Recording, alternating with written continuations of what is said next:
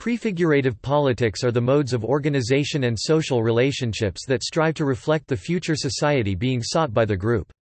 According to Carl Boggs, who coined the term, the desire is to embody, within the ongoing political practice of a movement, those forms of social relations, decision-making, culture, and human experience that are the ultimate goal. Prefigurativism is the attempt to enact prefigurative politics.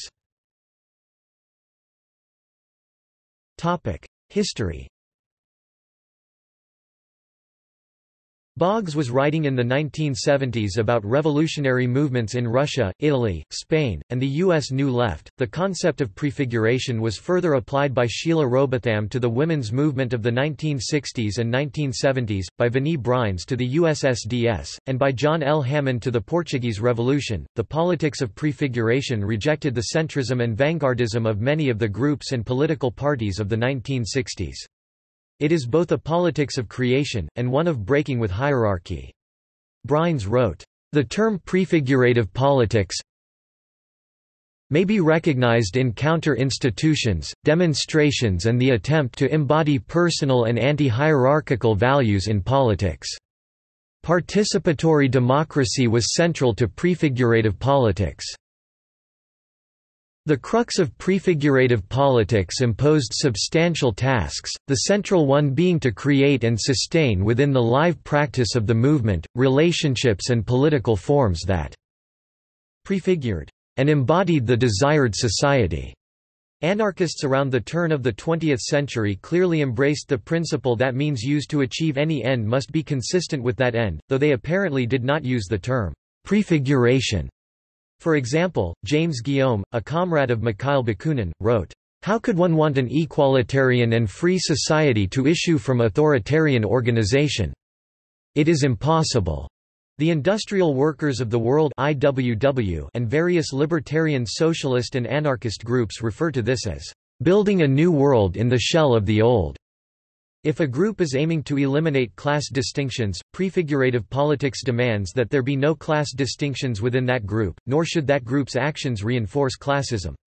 The same principle applies to hierarchy. If a group is fighting to abolish some or all forms of hierarchy in larger society, prefigurative politics demands they individually and as a group adhere as closely to that goal as possible. The concept of prefiguration later came to be used more widely, especially in relation to movements for participatory democracy. It has especially been applied to the anti-nuclear movement of the 1970s and 1980s in the US and the anti-globalization movement at the turn of the 21st century. Perspectives on prefigurative politics. Anthropologist David Graeber in Fragments of an Anarchist Anthropology described the prefigurative politics of those at the 1999 Seattle WTO protest. When protesters in Seattle chanted, "This is what democracy looks like," they meant to be taken literally. In the best tradition of direct action, they not only confronted a certain form of power, exposing its mechanisms and attempting literally to stop it in its tracks, they did it in a way which demonstrated why the kind of social relations on which it is based were unnecessary. This is why all the condescending remarks about the movement being dominated by a bunch of dumb kids with no coherent ideology completely missed the mark.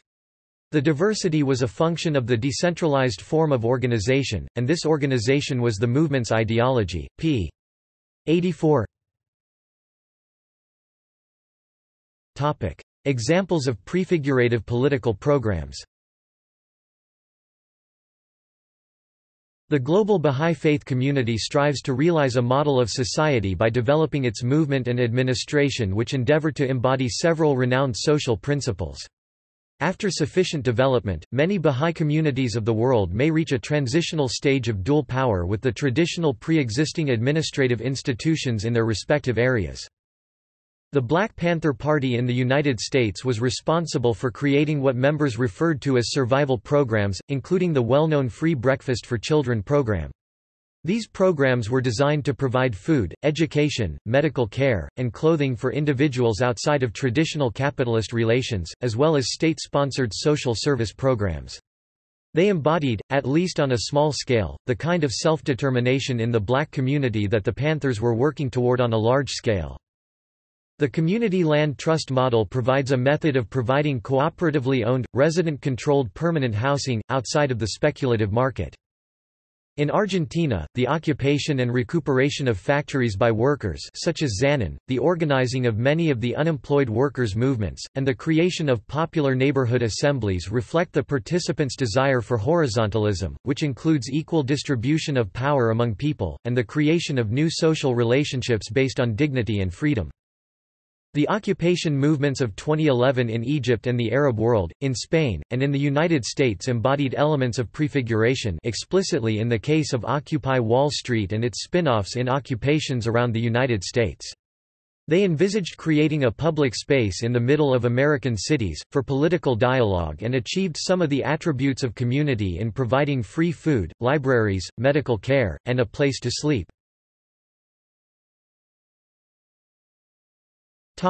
See also: Consensus decision making, Counter-economics, Food not bombs, Squatting, Workers' self-management. References. Further reading.